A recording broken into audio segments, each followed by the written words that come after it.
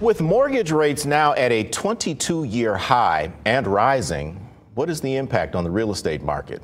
Is it a good time to buy? Bad time to buy? I recently chatted with an expert to get some insights.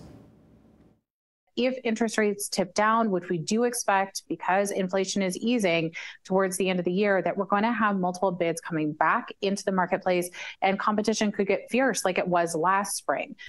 An optimistic outlook from Jessica Lautz, Deputy Chief Economist and Vice President of Research for the National Association of Realtors. But right now, interest rates aren't dipping, they're rising. Bankrate.com reporting the current average 30-year mortgage rate is 7.61%, up 6 basis points from a week ago. If you're looking to refinance, the 30-year rate is 7.83%, up 12 basis points. So, is right now a good time to buy or sell?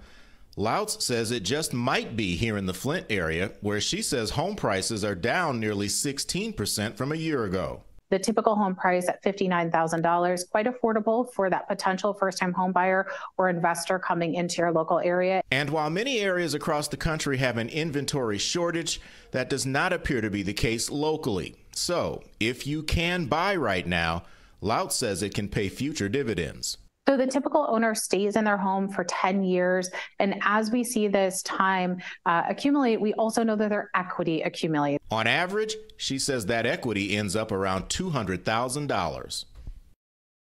Now, Lautz says the National Association of Realtors expects mortgage rates will eventually start going down, and that should jumpstart the real estate market in 2024. So if now isn't your time, next year could present some better possibilities.